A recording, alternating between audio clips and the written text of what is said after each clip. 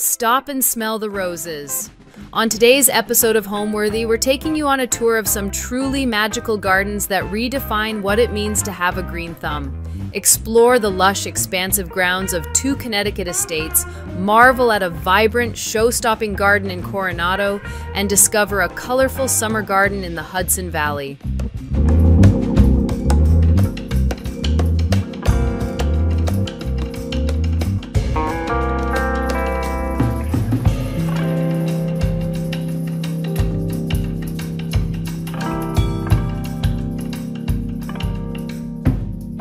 You're watching Homeworthy, where we believe every home has a story. Before today's episode, click the join button below to support all of the storytelling we do on this channel.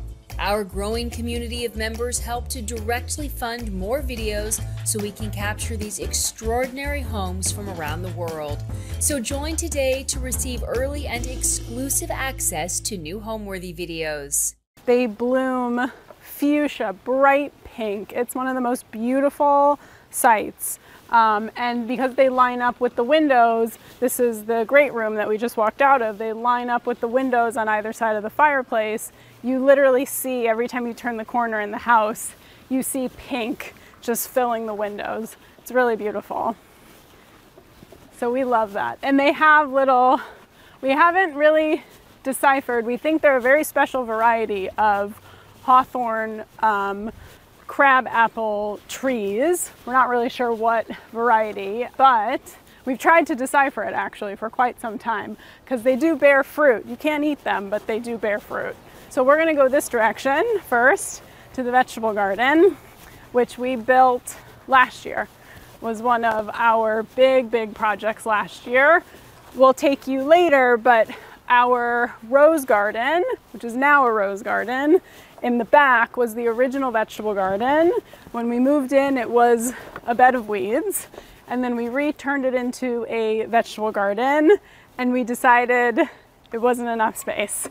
So we built the big vegetable garden, and the greenhouse and the potting room was kind of all the projects that we completed, I'd say, over the past 2 years or so. So we're gonna go out to the vegetable garden first, and we're gonna get some food.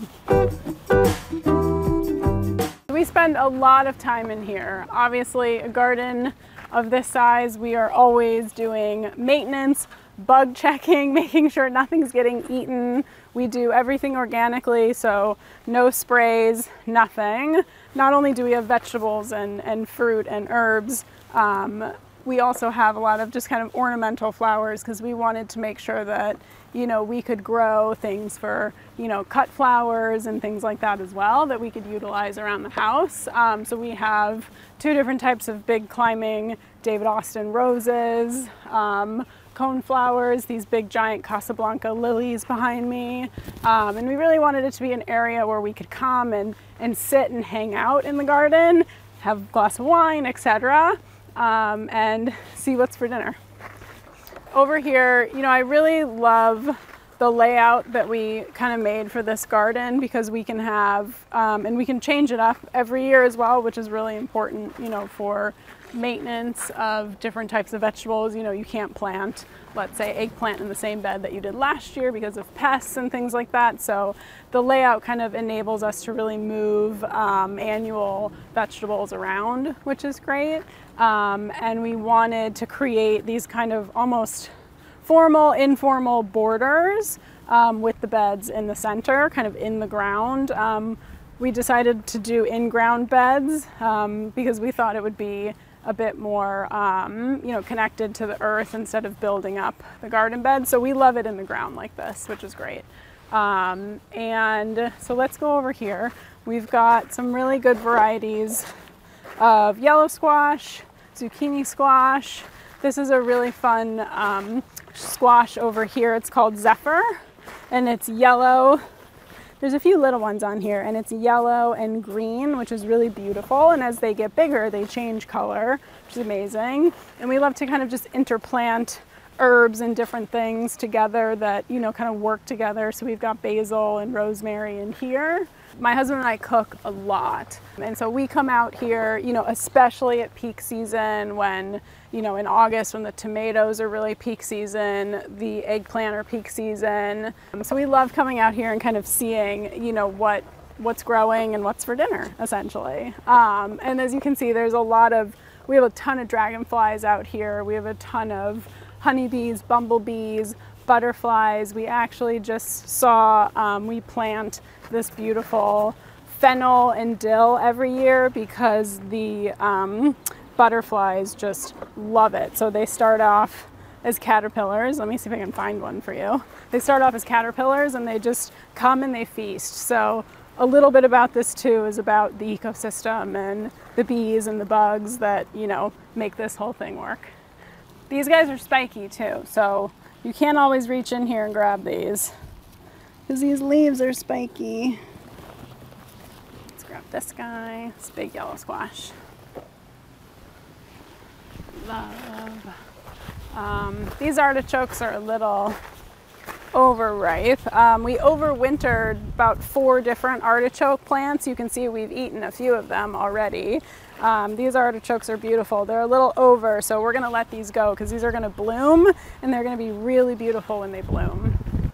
We were so happy when those came back from the winter because artichokes don't overwinter very well, but somehow magically we were able to mulch them enough to where they came back this season, which is great. Let's actually go over here and get this one. This looks perfect.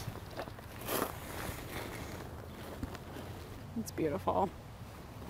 So that's gonna go into the pizza oven later. We're gonna roast that. It's always like foraging, right? Like we come out here and we're always really excited to see what's blooming and kind of what's in season. So it's a little bit, you know, about timing and waiting and seeing kind of like what's happening in the garden, which is always really exciting. Let's see if we can find anything else over here that's ready to go.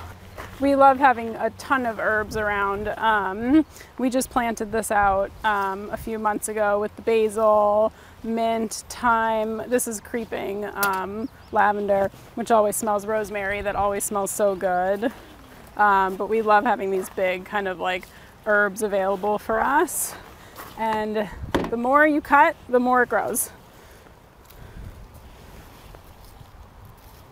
You know, for a garden this size, you know, we had the space available to us, so we wanted to build something, you know, of this magnitude. However, you don't need this much space to do vegetables. I mean, a simple raised bed, 2 simple raised beds, even, you know, a lot of vegetables do really well in pots, as long as you have, you know, the right amount of sun, right amount of water, and good drainage. I mean, I think you can do vegetables really anywhere.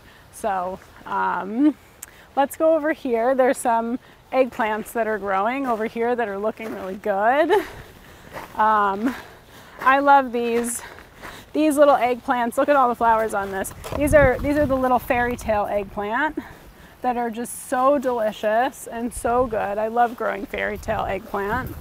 And then these kind of bigger Italian eggplants start coming later in the season, which is always great. Over here we have a lot of acorn squash. This is all acorn squash and pumpkins that we've started growing over here.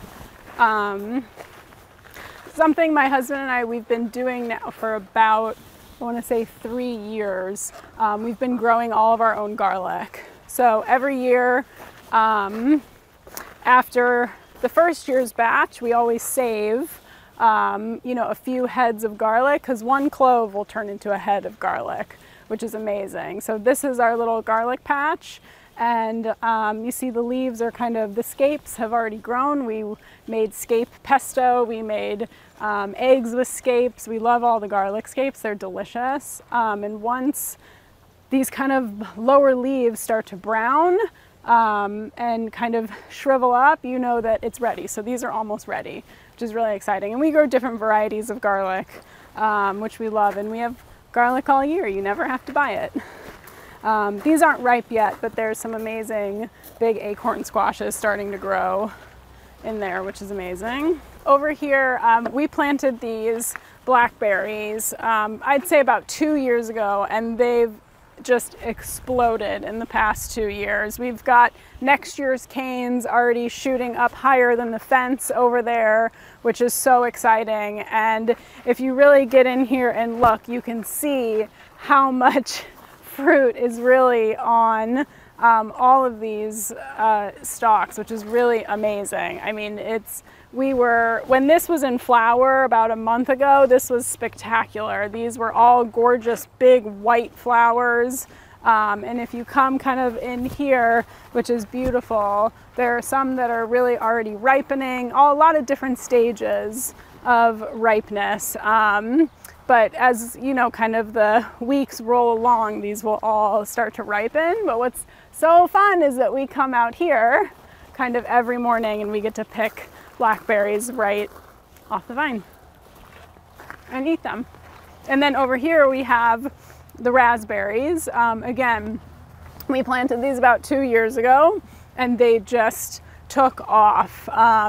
So these are all, again, in kind of different stage of ripeness, but some of these are ready to go, some aren't. So maybe I'd say about another week we can come and really pick all these off. There are some back here that are really starting. These are actually also black raspberries, which are very interesting and they're very sweet, which is fantastic. Over here we've got some eggplant. I love eggplant. Eggplant in all ways. Eggplant roasted, fried, I mean, you name it. Eggplant pasta is one of my favorite things in the whole wide world. Pasta alla norma. So we grow a lot of eggplant. So we'll have these for dinner. And then good story about these kind of fantastic snowball alliums that are everywhere. We had these in the ground, these kind of just spring onions in the ground. Last year, we left them in the ground.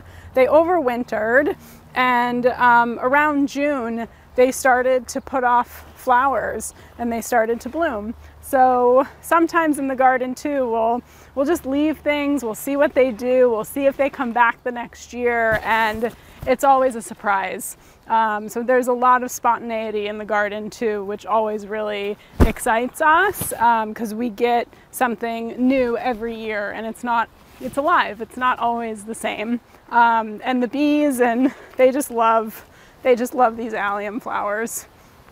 And then here, which is a real treat, these are out of bloom already, but these are pine berries. So classically, of course, there's the red strawberry, but we decided to plant pine berries. They're a little bit pineapple strawberry flavored, and they're white.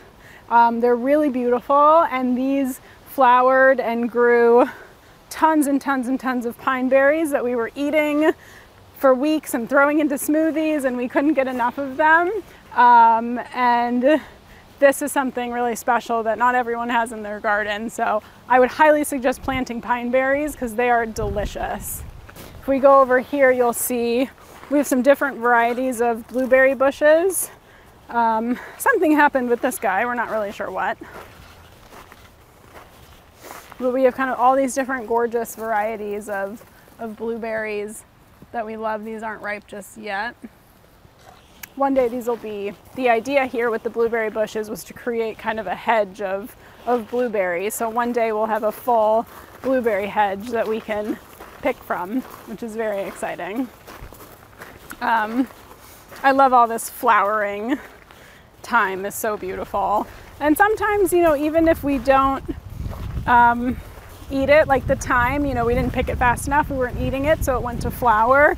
That's okay, because it's still part of the, you know, greater ecosystem of the garden, and kind of seeing how things flower and bloom and grow, and we just kind of love that experimentation of it as well. Let's go over to the greenhouse, which I'm really excited to show you guys. That's really where the magic of the garden begins, is in the greenhouse, because most of our plants we grow from seed. Now we're under the shade of this tree. It is very hot today to be out in the garden, but this is a sugar maple, and my husband and I have actually been able to successfully tap this tree and our other sugar maple on the other side of the property, and we have made gallons and gallons of incredible maple syrup. It's a intense process that requires a lot of boiling, but it has been such a fun project. That was like one of the first things we did the first winter, is we discovered that this was a sugar maple. So of course my husband is like, okay, we need to make maple syrup, and we did, and it was delicious. So I'm going to take you guys into the greenhouse, which is right here. When we first purchased the property and we moved in, none of this was here. The real vision for this entire space that I'll walk you through was to have access to the potting room so that we could do all of our seeds and, you know, plant up pots and kind of have access to all of our tools. Then to walk out here into the greenhouse to transfer plants and seedlings depending on what season it is, and then take, for example, right in the spring, seedlings out into the garden. So when we transformed, this was originally just the back of the garage. That was a little scary when we first moved in, is now our beautiful potting room that we love working in. Almost every day we're out here. So we really wanted this to be a space where we could kind of do it all at once, which was great, and have it all at our fingertips. We'll go into the greenhouse first. It's very hot in here today. So we really wanted this space to feel, again, like another room. So it was an extension of the house, and not just for utility. Obviously, we do a lot of utility work in here with our plants, and, you know, obviously maintaining all of our different citrus. Usually all the citrus trees are in here over the winter. But I still wanted it to be beautiful in addition to functional. And here we've got some of our amazing plants that are in here right now. In the summer, we usually pull everything out of the greenhouse just because they get plenty of sun and heat outside, which is great. And then we can have all of our beautiful plants kind of on display outside. But my favorite plant that has been growing tremendously is actually right here. This bougainvillea.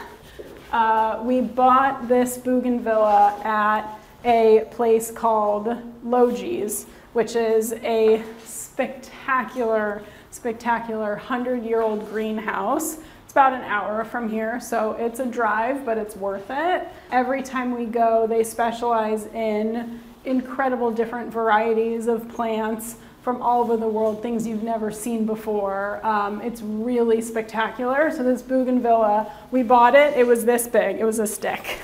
And it has just exploded over the past couple of years and is really putting on quite a show today, which is always amazing. So one day the goal is to just keep maintaining and taking care of it so it gets bigger and bigger, and one day be able to train it kind of into the corner of the greenhouse like you kind of see in California where they're always cascading, or in Italy, or so that's the goal for this guy, but she's really a beauty. This plant that we love, again, also came from Logi's. This is a kaffir lime. And the leaves are so beautiful and glossy, and they smell amazing. And it was in flower, and it's actually starting to produce little bitty baby kaffir limes. They're great, to zest. They're kind of a different lime flavor. It's kind of hard to explain, but this tree has struggled a little bit, and finally it looks amazing. So we're really happy that we were able to continually bring it back to life. It had some nasty bugs and scale and things that you don't want, but things that happen in greenhouses, especially with citrus fruit. But right now it's starting to really put on kaffir limes. So if you come back in a few months, we'll have limes for you. So over here, again, we kind of transformed this whole side of the garage to really be a true working space for us, you know, for tools and to really come out here and work at the table and pot things on. We love all these kind of just old work tables that have such a cool personality to them. But why I really brought you over here was our figs are really starting to bear fruit right now, which is fantastic.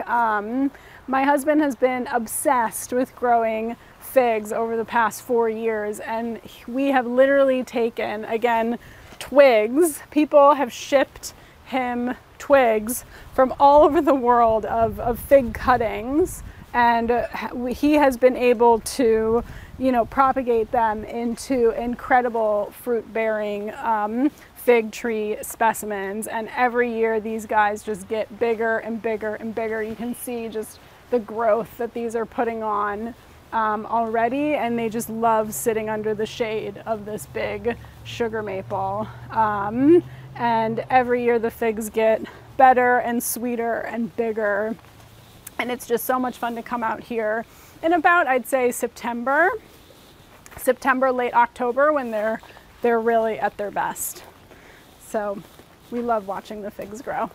And then we have different variety of citruses. We have 2 different kumquat trees. These fruit will turn bright orange. We love doing like kumquat jam with a cheese board, or just eating them plain is delicious too. Sometimes the skin is a little tough, so you do have to like work through it a little bit, but they are absolutely delicious. So all of these kind of green, beautiful fruit will turn orange when they're ready. Which is quite beautiful. This plant right here that looks a little fabulously out of control is a kiwi plant. And we call it, again, this is from Logies, and it was named the Jenny, which is my nickname. So we call it Fuzzy Jenny. And this thing has died and come back to life and died and come back to life and is now thriving. We had some issues with the heat in our greenhouse over the winter, a couple winters ago. So we lost, unfortunately, a lot of plants, but this one just continues to live on. So we're really excited to kind of see, again, we want to train it to go up and kind of crawl, and it will probably bear fruit in the next 3-ish years. It hasn't put on any fruit yet, so come back in a few years and we'll check the kiwi. So again, you know, kind of moving through these spaces, we really wanted this to be, you know, room to room to room, potting room to greenhouse to garden to kitchen. So into the potting room. So this is our potting room, which originally was a big, empty, kind of very scary, I just called it the back of the garage room, that really was just animal overrun when we moved in, gross, storage, etc. And my husband and I, when we started envisioning, you know, kind of the greenhouse and the garden and what this space would be, we knew we also wanted to build a potting room where we could really, you know, obviously in the winter work, so we weren't outside, to work inside, to really make sure that we could, you know, do seedlings and, you know, get the garden going in January, February, which we were really excited to have a space that allowed us to continue gardening even if it was cold outside. So we put the plans together for this room, and it came together really fast. Again, the contractor that we work with on all of our projects, he is amazing, and I'll walk you through. He made all of these workbenches. These were all custom made. He made them. He's an incredible mill worker. And he also did the concrete countertops. Again, we wanted something that was really beautiful looking, but, you know, also super durable. And it was a really fun day with 3 guys doing concrete countertops. And I have it on video. It was wild watching all of the guys try and flip the concrete out of the mold. Was a little wild, but it all came together, and we really loved it with the wood and the stain and the countertops. And then my favorite piece that I found for the potting room is the big giant concrete trough sink, the double trough sink. I found this on Facebook Marketplace. It was free if I got it out of someone's basement. So of course, I was on a mission to have a sink like this in the potting room, not only because visually it's just so cool, it's a piece of history. This one specifically, the owner of the house said the house was from the 1930s. Again, this was in the basement. Nobody wanted it. He was going to break it into pieces to try and get it out of his basement. So I sent my guys to Rhode Island to go and pick it up at this person's house, and now it's here in our garage, which I love. And it's painted and dirty, and it has a history, and I just love it. And it comes in handy when we've got, you know, big pots and things that we need to put in here to wash. And I just love it. It was such a good find, and we plumbed it in, and that was that. And then the other piece that I loved about this room too is, you know, the floors are original to the garage. There's a date on the floor somewhere. So someone carved that in, which is very cool. So I just love finding things like that. I mean, again, we didn't do anything to the floors in here. This was the original floor to the back of the garage. It has this, it must have been painted at one point because it's got this really cool blue kind of, you know, deteriorated paint look, which is very cool, that we love. And then to kind of go with that blue look, we found this, again, kind of deteriorated, peeling blue paint workbench table, which we love working off of this table. And I'll show you guys, we've got some amazing alliums and different types of white flowers that I'm going to show you, and we're going to do a little arrangement, and I'll show you how I like to pot these up and put them on our table outside. So I'm really happy to have you guys here today in the potting room, because what we're going to put together are some really fun summer arrangements with some florals, some flowers, and some alliums that I really love, that are very expressive and whimsical. And these pots that we're going to pot up are going to go out on our table for tonight's dinner by the pizza oven. And we love using potted flowers because we like to reuse these in the garden. Anything that's a perennial, once it's out of a pot, and we've used it either for a dinner party or whether it's, you know, on the table or decorative or what have you, we'll pop it in the ground. So nothing goes to waste. Obviously, unfortunately, the annuals don't make it through the winter, but something like this really beautiful summer beauty allium. This is so whimsical with all of these kind of curly Q little buds that are coming, and it's going to be really magnificent purple. It's really beautiful, kind of like these that are also really purple. These are really beautiful alliums, and whenever you take these out of a pot, it just smells like beautiful fresh onion. It's really fantastic. So we reuse these all over, you know, all over the gardens, whether we put this back around the magnolia tree where all the other kind of purple alliums are, or we'll pop this into the patio garden kind of and interplant them. So we love to reuse things, which is very important to us, so all these plants don't go to waste. So we're gonna take these summer beauty alliums, and I kind of love this pot in front that I've already created with the alliums, and then also kind of this cascading underplanting of, I love this flower. It's called Diamond Frost. It couldn't be any better for me. I love, and it just keeps blooming and blooming and blooming, and I love how wispy and kind of lacy this flower is, and I love it mixed with how structured this allium is with all its leaves kind of shooting out from it, which is really beautiful. So like I said, these are going to go out on the table for dinner. So I always love to start with, you know, when you're working on a pot like this, kind of what's in the center first, and then kind of what's trailing or cascading or kind of billowing out from there. So I'm going to take this out of my pot, and I noticed the roots even smell like onions, which are just amazing. If you had smell-o-vision, this really has the most beautiful fragrance to it. This is really, really pot-bound, as you can tell. Once the roots really start doing this, you got to get it out of its pot. It needs to go into a bigger pot, so we're lucky today.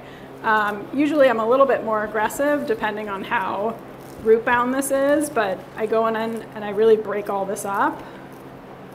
This will help it just take root into this new pot better and get water and nutrients.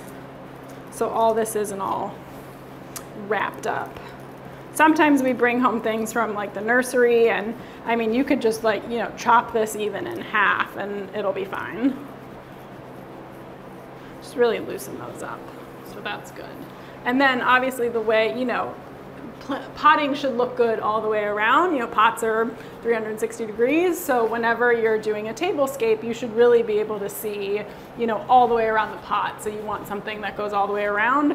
But, you know, there is a direction on the table, so I do kind of like to check out, you know, what the best side of this plant might be. Maybe not that side, maybe it's this side. And then, you know, you position that to kind of directionally where you're looking. I'm actually going to set this kind of towards the back of the pot because I'm trying to achieve all of this kind of cascading forward, which is great. White shirt, potting room, not the best choice, but here we are. It's okay. So we have a few more of these diamond frost plants, which we love. And we go to all different nurseries around here. That's the one thing that's really phenomenal about this area. And also, you know, whether it's 20 minutes this way or that way, there are some phenomenal landscape stores and nurseries in this area. We go to Old Line Landscaping. We love them. They're just right up the road. We go to Ballick's Garden Center. I probably mentioned before, we go to Logie's. These are just a few of the places that we frequent quite often. And they're just wonderful people, and they have the most amazing plants that we love to get and bring home. So this I'm just breaking up because I'm trying to fit it into this pot. I probably should use a bigger pot, but we're putting this on the table, so I didn't want it to be too big. So I'm just taking this root ball here so I don't make a giant mess. I'm just taking this root ball here and just kind of breaking this up. Plant will be fine. We're just taking some of this excess dirt off of this. And then, again, I just kind of always look to see which direction I want something to go in. And then I just start to kind of pop all of these into place here. And we'll do it again with another one. I fit 3 into my last pot. I always squeeze and they come out.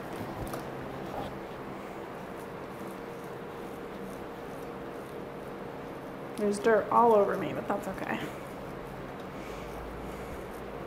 Gardening in our finery. So again, just like loosening this up. I want to make it a little smaller, but still keep those roots. And then I'm going to go in here and again check which direction I want this going in. I think it's okay. And then I just pop this in here. Once you have this kind of spread that you're looking for, I then go in with some more fresh potting mix. Break up this big clump that's in here. And I just go in and I fill in all these gaps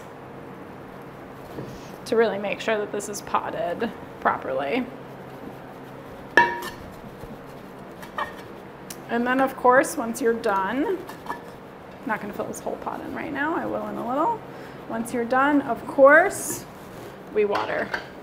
I love these canisters, aren't these darling? This is the company Hawes out of England. and they come in all shapes and sizes and colors, and they're just the most beautiful. So we just go in and water. Try not to water the flowers themselves. They don't love that. So I just try to water really low down below, and that's it. So now we're gonna bring these gorgeous pots out to our dining table out by the pizza oven, and we're gonna make some dinner and light the pizza oven. So now we're gonna walk over to the other side of the property where kind of our patios are, where we love to entertain. We have additional garden spaces over there as well, and one of our newest garden space, it's a new old garden space. It was originally, when we moved in, a garden of weeds, which we then turned into the original vegetable garden for the house. And then once we built the big vegetable garden, we were kind of left with, well, what do we do with that now? So I'll show you what we did with it. Hey bud, this is Apollo. Hey buddy. Apollo grew up here. When we first got him, it was COVID, and we moved into the house and we got Apollo, and this is his home. We spend a lot of time here, and we also live in Manhattan, and whenever we go to Manhattan, I know he gets really sad because this is his domain. He's so happy here.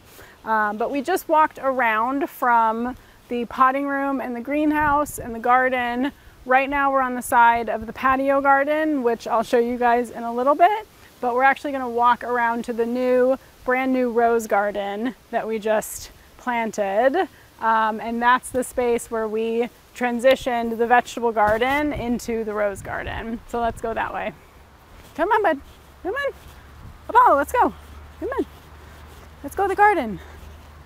So in here, I really love formal gardening. My husband likes a bit more organic, kind of native style plantings where it's kind of, and you'll see that in the patio garden, which is right next to the rose garden, where, you know, one space is very planted and organic and has a lot of different varieties, like a true kind of border going on. Whereas in here, I really love the formality. So that kind of juxtaposition we think works very well because we both kind of get what we love in a way. We drew out kind of the spaces and the different kind of areas and planting areas that we wanted to create in the garden. And really, you know, taking in mind, you know, that kind of really formal symmetry style that I love, that you really see in kind of classical French and English gardens. And we decided to completely rip out everything that was here, and we put in all of these box. Actually, Martha Stewart has an amazing boxwood resource where we sourced all of these little baby boxwoods, which one day will grow into a beautiful hedge. She is the boxwood queen, so anything she says about box goes. And this resource was phenomenal. So we were able to space out and plant all of these little baby boxes to really start to create that architecture in the garden. And this will take time to grow, but it is kind of fabulous to watch it as it gets bigger and bigger. And we'll be able to hedge that once it's a true hedge. And we decided to, in each of the space, have one variety of rose. So all of the roses in the garden are David Austin. They're all from England. We are setting timers and are first in line when their sale goes up online every season. And we had all of these shipped in bare root.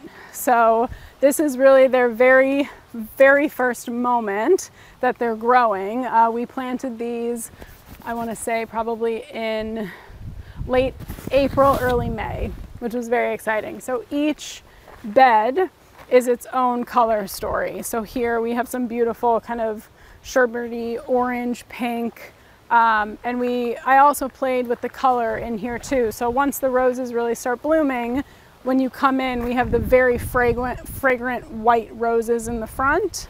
So everything here is white, and then it transitions into gorgeous peachy, yellows and oranges, and then goes around into pinks and gets really dramatic in the back, in reds, beautiful, beautiful red roses. I love the big double flowering roses, so when you come back and everything's in bloom, all the big roses that are double flowering, it'll be really romantic and very dramatic. So if you come with me this way. So we wanted some other different types of plants and things in here as well. So in the inner kind of circle, we put this big giant wood obelisk that we love. We have 2 climbing roses on opposite sides of this obelisk. So as the roses gets bigger, we'll train them to kind of twist and go up the obelisk as they grow. And then we underplanted it with this spectacular lavender that, as you can see, just draws in all the bees and all the butterflies, and it's very active with the bees and the butterflies. They're happy today because it's sunny. And again with the hedging, so once this grows in, this will look really magnificent once it's encased in that boxwood hedge with the roses that are really twisting up that center. A local, someone who lives locally about 20 minutes away made this for us. He's an amazing woodworker. So we also have some seating that we wanted in the garden. So again, little antique chairs and benches that we have in the garden. Over here again, we have, not in bloom yet, but in the back here, the vision was, this is a white clematis that has been here since we moved in, and it's not in bloom right now. This blooms very early in the spring, but this gorgeous kind of wall of white that it creates, we wanted to also bring in with the James Galloway. It's a climbing rose, again from David Austin, that's this gorgeous yellow. So to contrast that with the white and the yellow, and then the deep pinks and reds that we have over here will be really beautiful. This is a funny story. You're probably wondering what all this is. Because this was a vegetable garden, we sometimes get rogue vegetables that are still growing. We had some radicchio growing over here earlier in the season, and we have a ton of green and purple asparagus that we planted back here about 3 years ago. They take really 3 years to get going before you can start eating them. So this is all asparagus, and this too, that we will one day, you know, kind of uproot all of this if we can. Not sure if we can, but we're gonna move the asparagus to the new garden. But it's kind of funny how no one ever really sees asparagus grow into a tree. So it's quite spectacular to watch that just kind of get unruly in this very controlled garden area.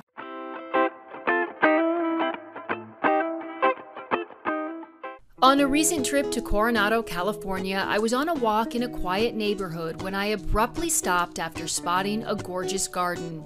I couldn't help but knock on the front door. Marilee Benzian warmly greeted me and invited me inside. She told me she had just lost her beloved husband Peter of 50 years to pancreatic cancer. She told me how they met in 1972 and went on to marry and have 4 children together. I learned that Peter was a man of many talents, an Army veteran, a distinguished lawyer, always fighting for the underdog, a loving husband, father, and grandfather. So a big thank you to Marilee for graciously inviting me and Homeworthy for a tour of her gardens and home, which you would never believe was in foreclosure when they purchased it. Enjoy this special episode. You're watching Homeworthy, where we believe every home has a story. Hi, Homeworthy. Welcome to my home in Coronado. Come on in.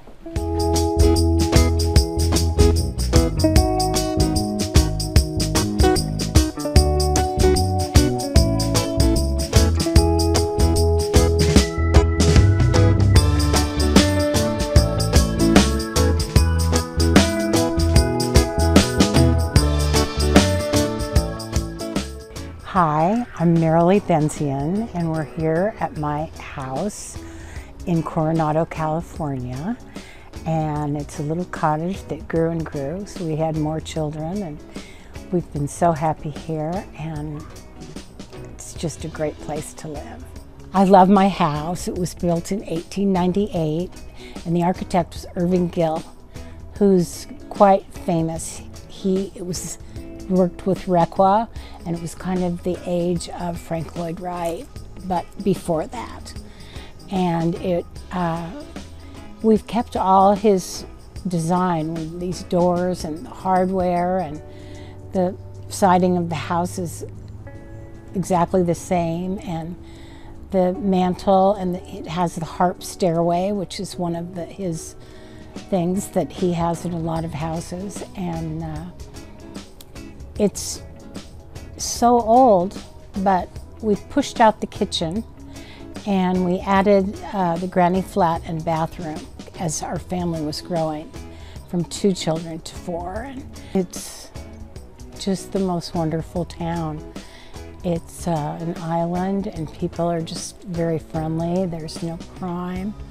We have the beach, which is great, and my husband could just drive over the bridge 5 minutes to downtown to work. We have great public schools. My kids all went to public school, one to boarding school, and it's just wonderful. This is a great geranium. I give everyone a piece because you don't even have to root it. It just grows. It's amazing. Even my niece in Lancaster, Pennsylvania, where it's just freezing and ice, I give her a couple pieces, and it's just now climbing all over her front of her house. These are freesia, and they're native to Coronado. So those are also a really great thing to grow here. This vine is called blue Thurnbergia, and it is really a great plant, and it's climbed all the way up over the arbor, the top, and it blooms like crazy. You might be hearing a few planes and helicopters, and that is the sound of freedom. So we have North Island Naval Base just down the way here, and when those sounds are on, that means the ship is coming in. When we moved to here, it was all dirt. They were in the middle of remodel, and I had to cry about it. But then I started designing my garden, and I have pictures, old ones, when things were little and kind of changed. And now it just takes care of itself. It's great because the plants are all mature. Years ago, I had a nursery here in Coronado, and that's where I really started designing my English garden and collecting all my different species of roses, and I always put in some vegetables and fruits too with it. My parents always had a big veggie garden and fruit trees and flowers. They were gardeners, and as a hobby, and so I think that, but just by studying with my partner, and then we used our houses, and we got a job across the street, and those were our laboratory. These are Color Magic. And this is Apricot Dream, and they're just great bloomers. They'll be blooming now until we cut them in December. So it's a great rose to have. Here's a little Volunteer, nasturtium, and those are edible, so you can put them on your salad. The white are Iceberg. It's another great rose. It just blooms and makes a great hedge because it's blooming all the time. Doesn't get diseased. Really great rose. This is my apple tree. There's some baby apples on there. They were not good for years. They were just terrible. And then the car wash guy gave me a 1-gallon sunflower tree, which is just not out yet. But it came from a little 1 gallon, and it grew as big as this. So the two of them must have cross-pollinated, because now the apples are great. This is Meyer lemon, and they're just delicious. The first year it had 3 lemons. I was so happy after this baby. So I came out to get one, and there were 2. And I asked my husband, did you pick one of those lemons? He said, no, some guy came by and said, is it okay if I have one of your lemons? And I said, sure. I said, no, I waited for years for this. You cook with them and have them in your cocktail and make lemonade. This rose is Eden, and it's a climber, and it's my favorite rose. It reminds me of the David Austin English roses, and I have it all over my whole garden. People also cut them. Somebody brought me a photograph, rang the doorbell and brought me a photograph from the front. They did this really nice photograph, and there was a lady right over by the gate, and my daughter answered the door, and they said, so is the lady who built this garden, is she alive? And my daughter said, yeah, that's my mom, she is. And she said, and is that her right over there? And she said, actually no, that would be someone who came with their clippers to steal our roses and stole every one of them, the candy canes. People do often. And the thing is, if they would only ask me, I of course would give them. These are the candy cane.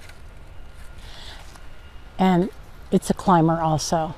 This is a Tiaha poppy.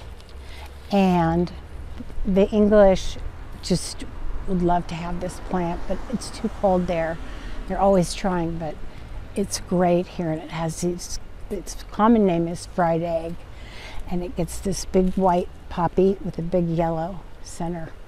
These are my favorite rose, the Eden climbing rose. They're Chinese rose, and they remind me of the David Austin. And these will climb up over the top there. This is Fame, is the name of this rose.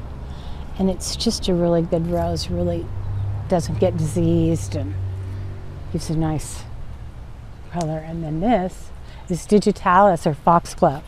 And then this is a volunteer, which means it just must be a native, but it just turns up in the garden. Every day I'm out here, and I also have the rose doctor who comes and feeds them and sprays if necessary, and he'll cut them back too. Just every day it's different. It's in Japan, gardening is one of the arts, and for me it's like a palette, and I look at it and I can see, oh, maybe I need to move this foxglove over here, there's kind of a hole, or I just love to do it. It's like painting. This is a dahlia, and they're big, they're tubers. This has been blooming for months, and it probably go right through the summer. Just love that plant. And here, these are delphinium. People come to have their photos, and so cute. They'll come with you know, their child's communion or something, and the whole family, or they all get, they say, is it okay? Yes, come on. And I always tell people the garden's for everyone, and I do give people a rose if they want one. But the way I find out that somebody's getting them, I'll go over to the convenience store down on the corner. Every day they were having this huge bouquet of roses, and I knew those were my roses. So I asked him, so where did you get those roses? And he said, well, there's a really nice lady who just comes, and she has a big basket full and just brings them to us every few days. And this is a freeway plant, but I love it. If you want to start a garden, or an English garden, but any garden, you want to put the lower plants and get some height, because it's just a little boring when they're all the same height.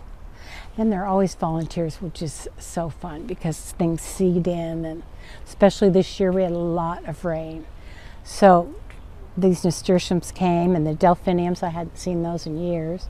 This is lobelia, which is a fantastic little edging plant, or in a basket to hang over the sides. These are freesia, and they're bulbs, and they're just finishing. They smell really good, and they were beautiful, but they have to be cut back soon. It's really a good plant because it will always come back and grow and multiply. And this It's Mexican evening primrose. And it just is like a weed. I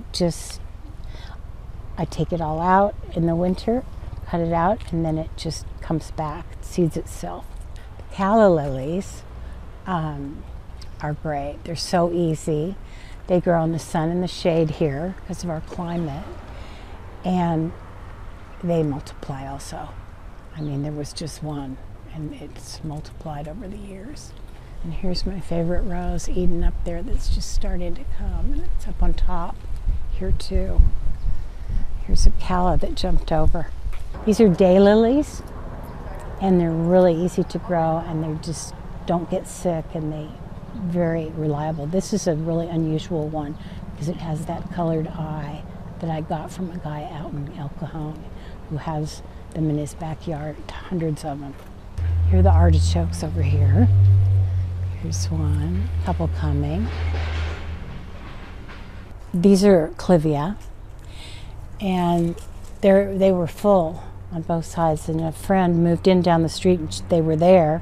She didn't like them, so I went over and dug them up and put them in. I love my calla lilies, and I think that it's because I loved Betty Davis, and there's a famous line she said, "I'm ready for my close-up, Mr. DeVille."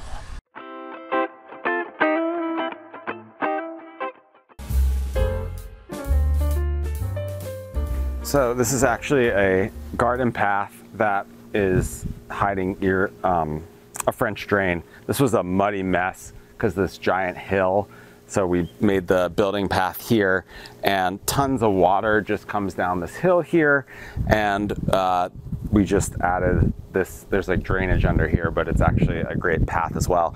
And then we figured out the right trees for here. So like weeping willows like water, and they drink all the water. This was a crabapple tree that we were like, we want a crabapple tree, city at move. And we had 3 crabapples. 2 of them died because they were drowning. But amazing, when we added the weeping willows and this maple that likes to drink water, the crabapple started to thrive. So thinking about just the ecosystem was really helpful, and now the trees are actually doing quite well. And they got that amazing urn over there. That's a 19th century French urn. So the house being very mid-century modern, and as I've grown in my career as an interior designer and learning about different periods, really the garden is where I've incorporated a lot of much older items, so that are much older than mid-century and more international, less American, and we'll see that as we walk through. So here, like these columns are British from the, I think, 1820s. I think they're so beautiful. And I have to say, in the garden, this garden started as a PowerPoint. I started to love arranging flowers, and we'll see later, there's vegetable beds, and I used to raise vegetables. And when we first built this house, we went with a really simple grass, like mid-century garden. We didn't have a lot of trees. We didn't have budget for trees. We didn't have budget for much gardening. And this garden started much smaller, and I read Martha Stewart and Kevin Sharkey's book and was like, okay, if you want a cutting garden, these are the perennials you want to start with. And so I had my PowerPoint of perennials. I met, my neighbor had a gardener, Linda Gibson of Gibson. So she's a local gardener who I love. We now text all the time, and this garden would not happen without her. And we have such an amazing partnership and working together. But a lot of the structure and the beauty and this garden is definitely a team effort, and a ton of credit to Linda and her team of people. So this side is really, we've learned what works here and what doesn't, like I was saying about the willows. Also, these are all willows that are hiding the deer fence. So you can't have a garden in the Hudson Valley because of deer. So these, and it takes years for these willows to grow, but they're Nijiki willows, they're Japanese willows. I think they're really beautiful. They change colors in the seasons. And so this is, on this side is plants that like water, hydrangea, the key word hydro. They love water. So these are new, but they'll really grow. And this garden, what's amazing about it is all year, like from the time the crocuses come up till the final frost, different things are coming in and out. So there's always something to cut. And it looks beautiful as it is, but there's really, like, I'm constantly cutting from it. I have my snippers here, and just thinking about how to plant things that are really good for cutting and look really good as a garden. So as we go through, you know, you see the tulips and daffodils. Linda and I made a mistake this year where I thought I was buying the tulips and daffodils and she thought she was. And we each bought like 1,000. And so there were like an outrageous amount of tulips and daffodils. The daffodils come back every year. The tulips don't always come back. I mean, I kind of like Martha Stewart. I think you see this picture in her book of, she has like 10,000 daffodils. So I'm far away from that. So mirroring the columns here are these juniper. So you have the structure of the garden. Linda talks about that a lot. And you look at like the flow and, you know, the low juniper here. These lilies, look at this gorgeous, this just came up. These yellow lilies. And the rabbits have been reproducing like bunny rabbits this year. I'm keeping it G-rated for Homeworthy. But the rabbits have been out of control. So we usually have these gorgeous hollyhocks everywhere, but they've been rabbit food. And let's see, these irises are so pretty. These hydrangeas are starting. This pink is called bee balm. You see, it attracts bees. I love having pollinators here because they pollinate everything. They bring the bees to the yard. So it just like spreads, and really it's something that does quite well here. This catmint does really well, and it's really great for cutting. The lilies today are just out. Every day there's something different. Butterflies are here. This is my one Japanese maple this is its first year doing quite well. It often gets frost damage, but it's thriving this year. In fact, it's getting almost too big. And these are climbing geranium, which I just love because they're really low and they spread to the ground and they're sort of wild. They're wild looking, quite beautiful. And so the path continues. Over here, these are all lilacs. And so there's this picture that Kevin Sharkey, who worked for Martha, has in this Martha Stewart book of this arrangement where he has like 5 different shades of lilac from white to dark purple. And a couple of years ago, my mom tragically passed away, and her favorite plant was lilac. And so I remember when I was a kid, I would go home and cut her lilacs, which was stealing from neighbors' lilac trees. But I don't know. Did I think that was a problem? Maybe, maybe not. Anyway, I brought her lilacs. I was rewarded, so it was good. So when she passed away, we planted this lilac grove here that just looks like normal bushes all year, but for like 2 or 3 weeks, it's absolutely beautiful colors of lilacs. And then you can begin to see the terrible view of the Catskill Mountains. And you can see a lot of the landscaping effort has been to hide the deer fence. So we can also wrap around the garden. A lot of ornamental trees, more bee balm, the roses come and go. This is sort of the end of their first show for the summer. And so the garden really does have phases, and I would say this is like peak early summer. There's a bookbook I love called 6 Seasons, and you know, there's typically there's 4 seasons, but in his book, and I also think in the garden, there's 6 seasons because there's early summer, midsummer, and late summer. And I think this is early summer here. So we're seeing these allium are starting. We're seeing like the bee balm are at peak, and they'll keep flowering all summer. The hydrangea will flower all summer. These irises are so spectacular. Irises and lilies are in the same family. It's confusing. These are lilies. These are allium as well. I think they're so fun. They just have a sense of humor. These are Globemaster allium. They look very Dr. Seussian. They're early in. The peonies are done. Sedum do really well, which is sort of the succulent here. These are just came up today. Like every time you come up here, there's things coming and going. These are balloon flowers, which are so cool. You can see they are shaped like balloons. You can see all the bees coming to the bee balm yard. these roses will come back, but they're bugs be loving those roses. And I just added these pots this year for some structure. Then coming over here, I just got this bench, and it still has the tag on it. I mean, not the real tag. It was from this auction, this place in Connecticut. This husband and wife spent half of their year in France and half in Connecticut, and they have just amazing old garden items, and then they closed their shop and had an auction, and I had it on my calendar, and this is a 19th century Scottish bench, and I just think it's so beautiful in the auction. And then this is, my friend Ben calls it my wagon wheel, and I always joke with my husband, we're gonna renew our vows under here, and he's like, absolutely not. But it allows you to have climbing, and climbing things take a really long time. This is clematis, or as the British say, clematis.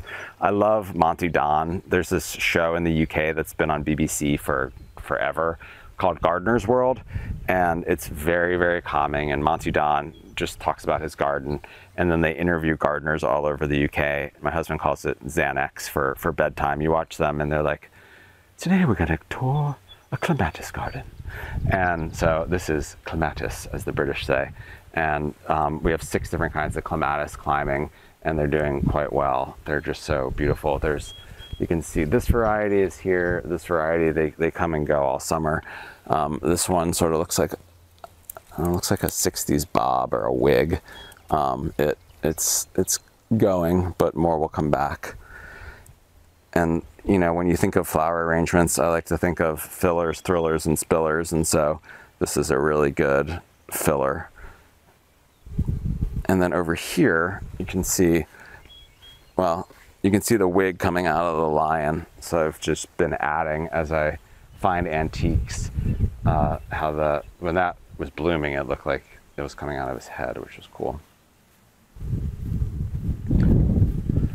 And then we have our climbing hydrangea over here. You have to keep them off the house because they're very aggressive, but hopefully they bloom. We're still in June, and then this box is for herbs, and now we're gonna come over here to the pool patio, and I will show you that part of the outdoor space.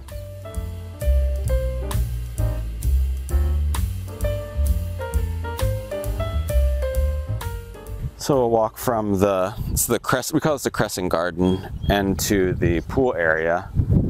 So the year before the pandemic, actually for years coming up here, friends would be like, this house would be way better with a pool. And we didn't have one. And a pool destroys everything. So this was a total mess, but we did the pool. And it has a waterfall edge. It's amazing to have a pool. And I really like the idea of the grass into the marble coping. So this is local marble as well.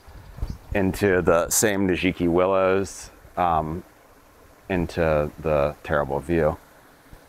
And then the patio, these pots are from a company called Bergs, and B-E-R-G-S. They're designed in Denmark and made in Italy. I just think they have the most beautiful pots, and I love choosing the structure and the construction of the flowers. And this year we did oranges and purples. And so Linda really talks about each pot having a focal point, and I love the concept of fillers, spillers, and thrillers, and then color theory. And another thing I learned from Linda about making a pot like this is thinking about leaf structure. So if you have it's the same with interiors. If you're going to do if you're going to mix patterns, do a large scale pattern and a small scale pattern. So like this is a small scale.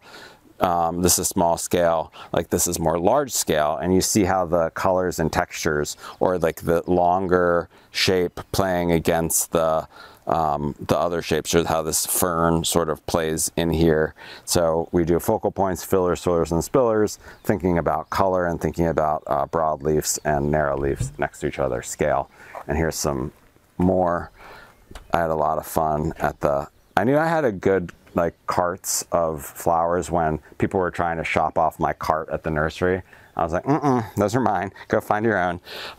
These are super fun and cool and beautiful, and I'm so glad they flowered purple because I wasn't quite sure what the flower would look like when I got them in the spring. This is a magnolia, which is actually doing quite well.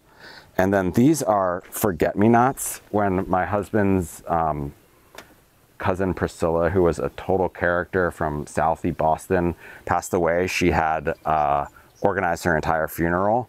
And part of it was everyone got a packet of forget-me-nots. And we actually originally planted them in there, but they've made their way here. So every year, somehow Priscilla's forget-me-nots find their way into the garden somewhere. I just finished this. Like I said, I love upholstery, and I think it can make such a difference. These are just RH chairs we've had forever, but I just finished this, making these. I love a contrast piping, and I think they look so chic. This is a pillow with really old fabric that I found at this shop in the Lower East Side. A woman named Paula Rubenstein. She has a great shop of vintage fabrics, and this is a Schumacher stripe that is beautiful. These are not, I mean, it is sort of tricky here to have, because you have the fire, and then having drinks here, it's not the most conducive for food and having a fire, but it looks pretty. And then we have the outdoor speakers here for our party house. And then I just did these as well, which is sort of the inspo. Well, the inspo for this was Yves Saint Laurent's Rue Babylon in Paris. He has these gorgeous outdoor green upholstered chairs. And then there's also some Slim Aarons photos from Italy in the 60s and 70s. It has this gorgeous like white and green cabana stripes. And then here, this fabric is so pretty. It has the navy blue and green.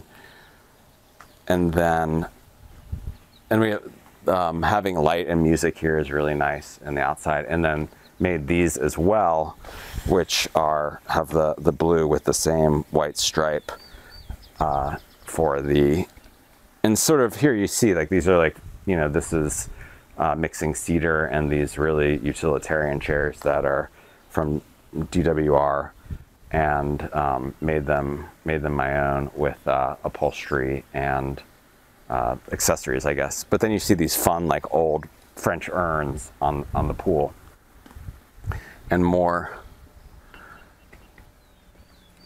Berg's pots. Like they're just so beautiful. So now we're gonna go from this pool deck to the cutting garden. Join me.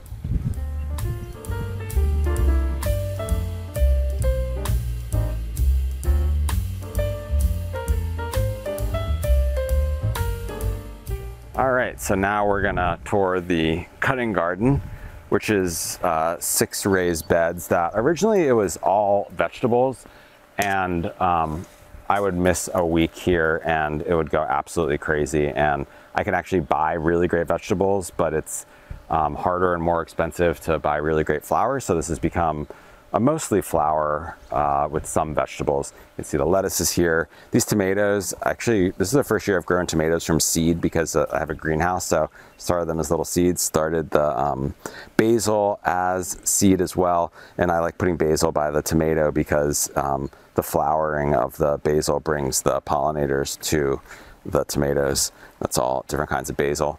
This is mint, which is a weed. It's also really great for arrangements because it lasts a long time.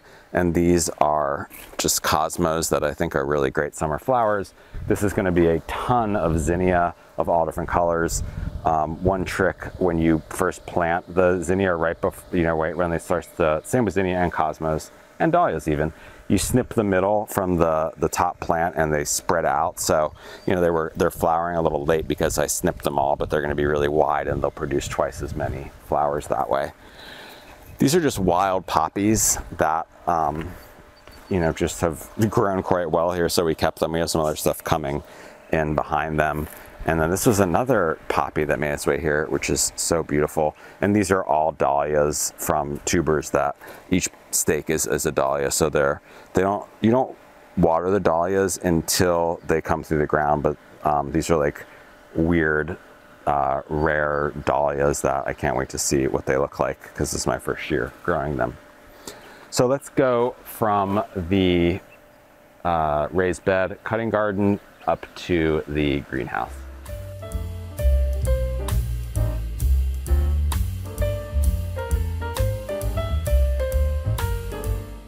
So this is the greenhouse, which is something I just put in last year. So it started as, let's have a greenhouse. And so I found this beautiful greenhouse that was mid-century. It was the style of the house. And I thought, oh, we'll just lay a cement floor and we'll build a greenhouse. But nothing's ever that easy because the land was really slanted. So we needed to have a retaining wall. And so I decided to use local bluestone for the retaining wall, and I was really into French decor, especially French garden decor. So it is a mid-century structure with a lot of French decorative items and this path. So it's like a small walled garden here, and it gets really, really hot. That's why they call it a greenhouse. And so this is our lavender, which is the first year of the lavender, and it is thriving here. And then nasturtium, or the edible orange flower. Again, purple and orange is such a nice combo. This was from that store that I mentioned. This is a faux bois, which means fake wood, like an old French bench, and it looks like fake wood. And this fountain is 19th century from Paris, and it just was like the right scale for this wall. And it's actually run by a garden pump. So we built like I said, this was supposed to be a really simple greenhouse, but it never is. And so this has just a pond pump. We built a concrete water storage beneath it, and the water goes into it and recirculates through.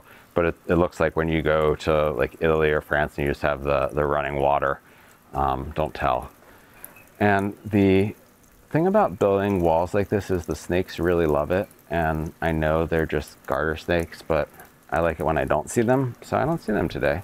Maybe we can get some wildlife footage, but none here. And these are 1940s French deco outdoor chairs. I love 1940s decor. I love 1940s French decor because it was like right before mass manufacturing. So you still have, like, they look very modern, but they also still look very old fashioned. I love the patina of them. I was so thrilled to find these. And then these are 3 ornamental apple trees and my solar lighting. So as we go into the greenhouse, you can't really have much in the greenhouse in the summer except succulents. And so I've been growing succulents. These are French cafe tables and lots of Berg's pots as well with a pencil cactus. I love this succulent tray. It's really, really warm in here. Look at this guy. This is another Berg's pot that I think is just so beautiful. And these cactus, I think cactuses are camp. These came mail order, and you just they came chopped and you just put them in the dirt and they thrive.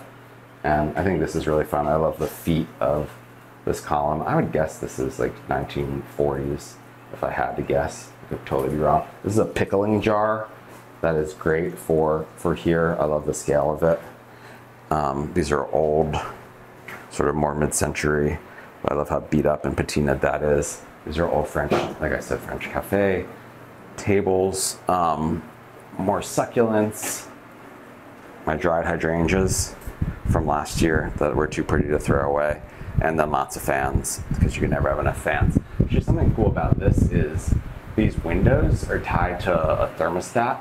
And when it gets past a certain temperature, which is always, they automatically open, which I thought was a really cool feature here. So let's get out of the greenhouse and we'll go back to the garden to cut some flowers to make an arrangement, and then we'll finish touring the house.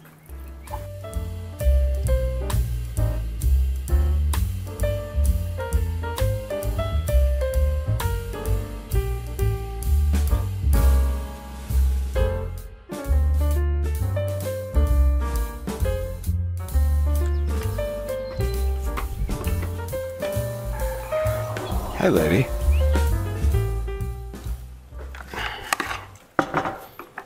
Thanks for watching. Be sure to go to homeworthy.com for exclusive content, shopping guides, and so much more.